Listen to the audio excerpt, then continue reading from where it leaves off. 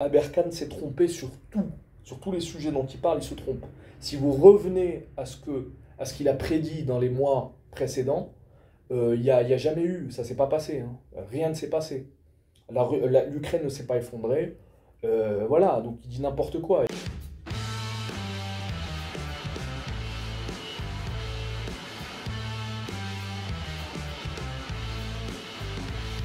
Bonjour à tous, Grand Savoir est avec vous pour une nouvelle vidéo. Alors quand je mets ce t-shirt, c'est souvent un petit peu pour corriger certains personnages qui se prétendent être des intellectuels sur le web, mais en fait qui ne le sont pas réellement. Donc aujourd'hui, ma cible prioritaire sera un certain IDRISS ABERKANE. Comme le titre de la vidéo l'indique, pour moi IDRISS ABERKANE est un faux intellectuel ou un intellectuel de second ordre. Pour quelle raison? Alors, au-delà de l'histoire avec ses diplômes, moi je n'irai pas sur ce terrain-là. Est-ce qu'il a réellement eu 3 doctorats, etc. Moi je pense qu'il les a réellement eus, hein. Je pense que ça ne sert à rien d'essayer de débattre là-dessus, d'autant plus que le doctorat n'est pas un gage de performance intellectuelle, hein. C'est pas parce que vous avez 3 doctorats que vous êtes supérieur, même si ça peut indiquer effectivement un certain niveau intellectuel. D'ailleurs, je ne nie pas un certain niveau intellectuel que ce personnage a, mais il y a quelque chose de très démagogique dans sa procédure intellectuelle. Et je vais vous dire, de point par point, à quel niveau il est démago. IDRISS ABERKANE, souvent, se présente comme un gars qui anticipe, qui veut prophétiser certains événements, mais il n'y a pas de source fiable, il n'y a pas suffisamment d'éléments pour pouvoir étayer certains arguments. Notamment, il y a 5 mois, lorsqu'il parlait de l'Ukraine. Il disait que le front ukrainien était en train de s'effondrer, il annonçait que l'Ukraine allait tomber entre les mains des Russes, etc. Mais en fait, il s'est totalement gouré, hein, et il s'est même pas excusé, il n'a même pas dit « Ah, je me suis trompé, j'ai mal analysé, etc. » Donc il y a un côté malhonnête, soit malhonnête, ou bien très mauvaise analyse.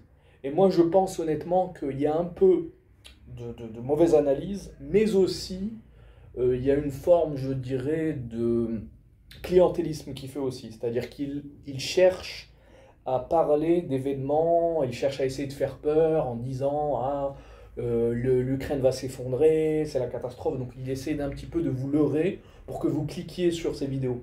Donc il y a un côté un petit peu, voilà, clientélisme, comme je le disais par rapport à Basset et à Pascal Boniface. Ce sont des gens qui font beaucoup de clientélisme. Et ben Aberkane fait la même chose. Il parle un petit peu de sujets qui, soit il ne maîtrise pas suffisamment, ou bien il a un jugement qui est très moyen, parce que peut-être qu'il manque parfois de culture très profonde, même si en apparence il vous donne l'impression que c'est quelqu'un de cultivé, parce que c'est quelqu'un qui joue beaucoup sur la forme. Plus quelqu'un joue sur la forme, et plus il faut se méfier. Hein, moi je fais des vidéos comme ça, mais je suis sûr de mes arguments. D'ailleurs, je suis prêt pour un débat avec Aberkane à n'importe quel moment, hein. Je ne suis pas en train de parler en l'air en faisant un monologue. Donc à quel niveau Aberkane s'est gouré, pardon. Il s'est gouré en annonçant la chute de l'Ukraine. Mais en fait, il faut que vous compreniez une chose. L'Ukraine ne peut pas tomber comme ça. Ça, c'est très démagogique de sa part. C'est-à-dire prétendre que la Russie est capable à elle seule de vaincre l'Ukraine qui est totalement aidée par l'OTAN, donc l'Union européenne plus les États-Unis, plus l'Australie et tous les pays qui font partie de l'OTAN, c'est très démagogique, hein. Même si l'Ukraine ne fait pas partie officiellement de l'OTAN, mais on sait très bien que officieusement l'Ukraine est défendue par l'OTAN, ça c'est une certitude. Donc considérer que l'Ukraine peut finalement s'effacer comme ça par la Russie, la puissance russe, même si je ne sous-estime pas la puissance russe, qui est une puissance nucléaire, je le rappelle, qui a le plus grand nombre de tanks au monde, qui a un système, qui a des avions de très haute qualité, les Sukhoi et les MiG, qui sont voilà, des avions de premier ordre sur le plan militaire, mais ce n'est pas suffisant. C'est pas parce que vous avez des Sukhoi et des tanks et même un système d'information, de satellites, etc., qui est très développé, ça ne suffit pas. C'est pas face aux États-Unis, vous restez un nain intellectuellement. Donc oui, je disais face aux États-Unis, vous restez un nain intellectuellement parce que les États-Unis possèdent beaucoup plus. Alors aujourd'hui, il faut savoir que l'armée ne se limite pas au nombre d'avions, de chasse, même si ça joue beaucoup bien sûr au nombre de tanks ou au nombre de navires de guerre. Mais aujourd'hui, c'est surtout l'information qui fait la différence. Ceux qui possèdent les réseaux d'information sont les maîtres de tout en fait. D'ailleurs, à ce titre, je vous rappelle l'histoire de la bataille de Kursk. En fait, la bataille de Kursk, c'était une bataille pendant la Seconde Guerre mondiale où les Russes ont réussi à vaincre les Allemands parce qu'ils avaient l'information. Parce qu'il y a eu une communication d'information après l'énigma qui a été déchiffré par Alan Turing. Il y a eu un réseau d'espionnage russe qui a fait que l'Union soviétique a pu avoir accès au code de déchiffrage de l'énigma. Et à la fin, ça a fait que les soviétiques ont pu avoir accès à tous les mouvements, toutes les opérations des Allemands. Et ils ont réussi à vaincre les Allemands comme ça, parce qu'ils avaient accès à tout le réseau d'information. Et en fait, dans la guerre moderne, c'est encore plus présent aujourd'hui, ça.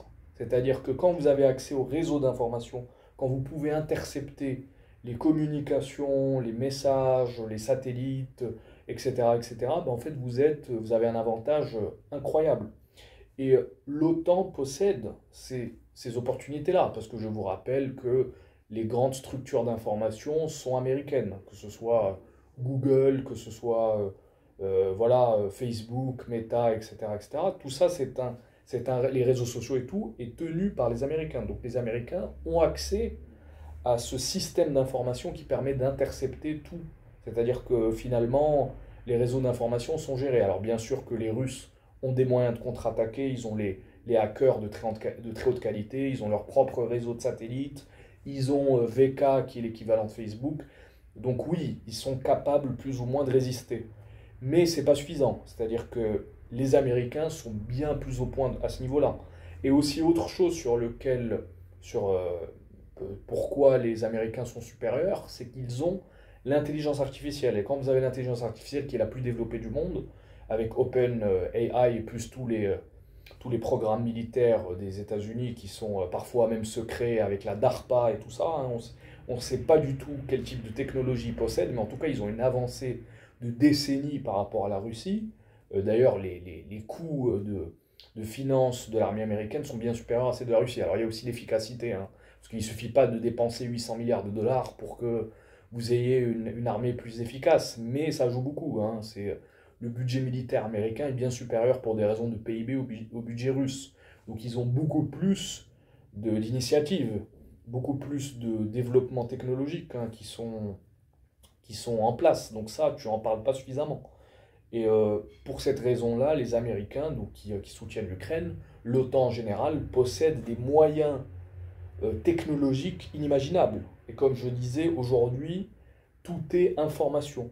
Si tu possèdes l'information, c'est-à-dire les moteurs de recherche, Google, etc., etc., le big data, le réseau de satellites, plus l'intelligence artificielle qui permet de vraiment bien contrôler tous ces réseaux d'informations qui circulent, tous ces flux d'informations qui circulent, ben, vous avez un avantage concluant.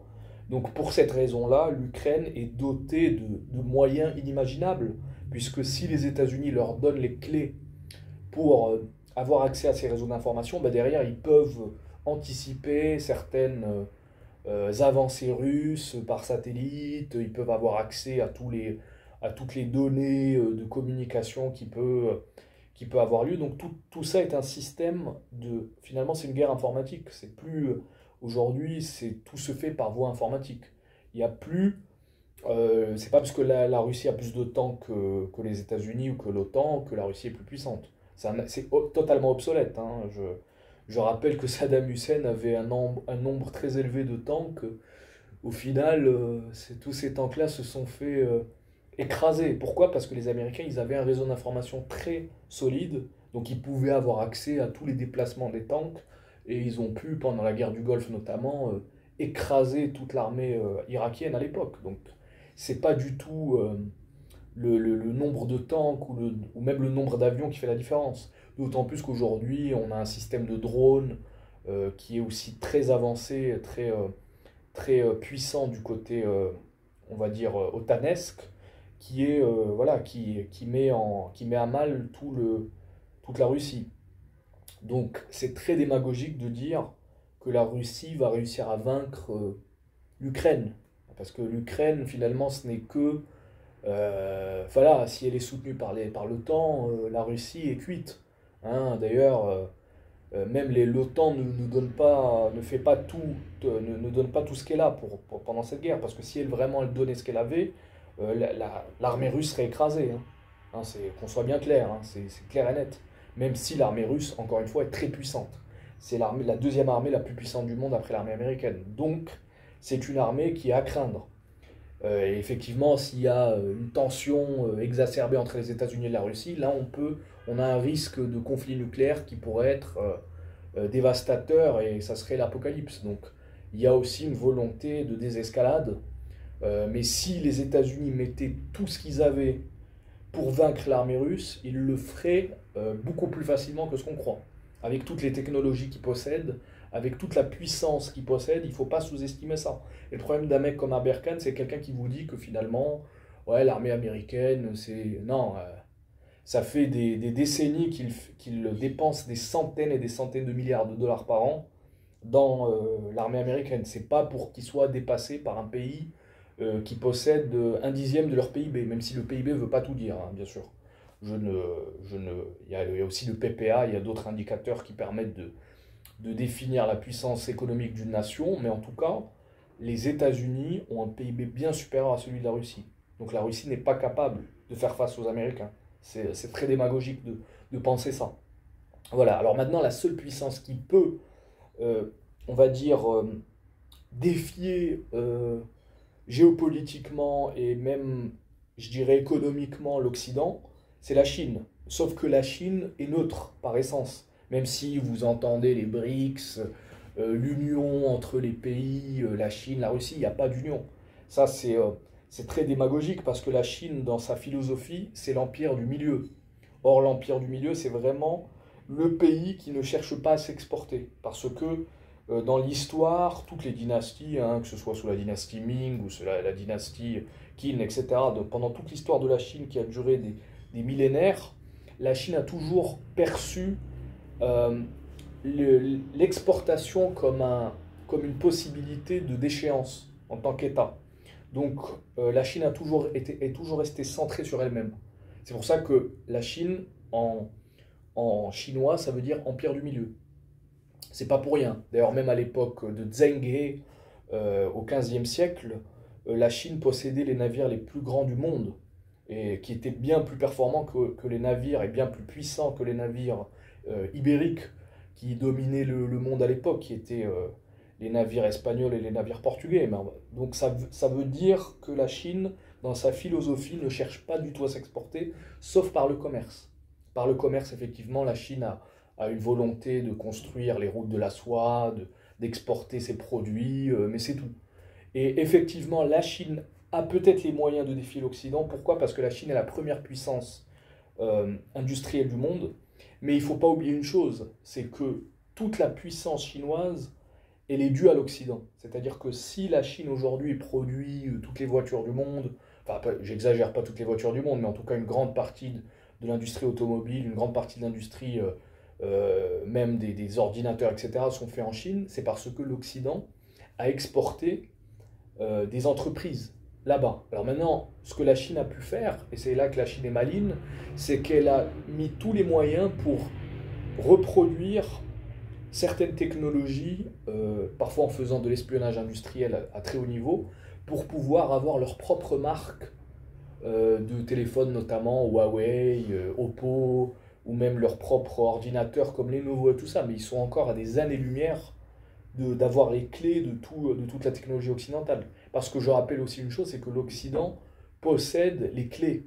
C'est-à-dire, c'est pas parce que des bateaux, des navires ou des tanks ou je sais pas, des avions sont fabriqués en Chine que la Chine peut totalement les reproduire. Non, à un moment donné, il y a une chaîne de production industrielle, mais il y a des secrets industriels que les entreprises gardent secrètes.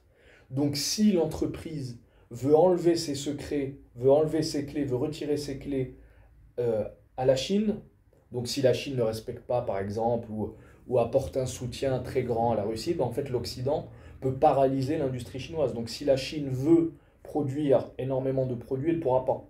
Parce que l'Occident possède encore les clés de la production. Et vous savez, c'est un petit peu comme l'effet papillon, c'est-à-dire qu'il suffit de ne pas être capable de faire une seule pièce pour que toute une entreprise s'écroule. Donc c'est un petit peu comme ça que fonctionne l'industrie mondiale. Si l'Occident a exporté énormément de technologies vers la Chine, elle a toujours gardé les clés. C'est-à-dire qu'elle a toujours fait en sorte que la Chine ne puisse pas être autoproductrice. Alors maintenant, les Chinois ont été malins, comme je vous ai dit, ils ont fait un effort considérable, ils ont envoyé des ingénieurs dans le monde entier, en Occident, pour apprendre des technologies occidentales et pour avoir ce secret industriel, parfois en faisant de l'espionnage, et aujourd'hui ils sont capables plus ou moins de faire des choses par eux-mêmes, notamment Huawei et tout ça. D'ailleurs c'est pour ça que l'Occident a tout fait pour mettre des bâtons dans les roues, notamment de Huawei, qui est une entreprise chinoise de téléphone, parce qu'ils savaient que derrière il y avait un espionnage industriel et tout. Mais en tout cas, ce que j'essaie de vous dire depuis tout à l'heure, c'est que même si la Chine produit des tas de choses, et effectivement l'Occident dépend de la Chine industriellement, mais demain, si l'Occident veut retirer toutes ces entreprises, l'Occident peut le faire, hein. Et tout a été pensé de cette façon. Les Occidentaux, ils n'étaient pas bêtes, hein. Quand ils ont installé des entreprises et ils ont fait un transfert de technologie en Chine, ils se sont dit, peut-être qu'un jour, les Chinois ils seront capables de faire tout ça et puis changer le nom de la marque et puis le faire au nom du gouvernement chinois.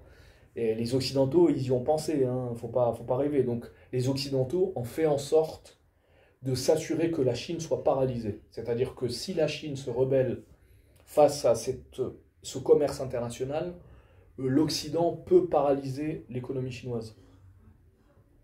Voilà, donc ça c'est la réalité, on va dire, géopolitique que Aberkane ne précise pas suffisamment, ou en tout cas n'en parle pas, parce qu'il essaye un petit peu de vous faire croire que l'Occident est affaibli, parce qu'en fait, il sait que ça va faire des vues. Si vous cliquez, s'il fait une vidéo, il dit oh, l'OTAN va s'effondrer, ben, vous savez très bien que tout le monde va cliquer, et puis ils vont se dire, parce que ça suscite la curiosité, mais la réalité géopolitique, on le voit, Aberkane s'est trompé sur tous les sujets dont il parle, il se trompe.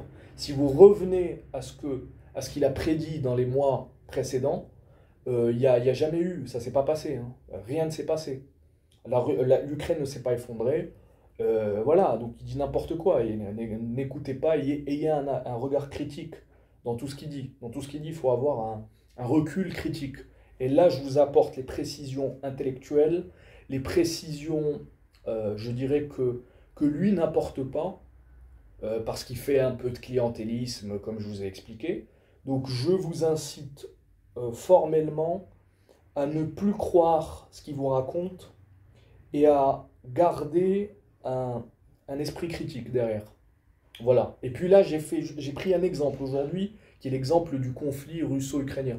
Mais la prochaine fois, je vais vous prendre d'autres exemples, je vais vous prouver de A à Z, comme je l'ai fait maintenant, qu'il y a de la démagogie dans ces paroles, ou de l'imprécision, ou un manque de compétences en termes d'analyse, ce qui est dans tous les cas, c'est grave. Donc, ayez un esprit critique. Je dis ça parce que je sais qu'il fait beaucoup de vues, donc il faut que, pour faire une musique, il faut 2 sons de cloche, et là j'apporte le 2e son de cloche.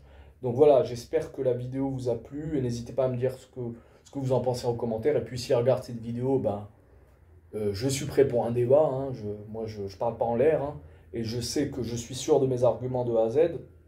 Donc voilà, j'espère qu'il répondra. Merci à vous pour avoir vu, n'hésitez pas à vous abonner, à liker et à commenter. Grand savoir est avec vous.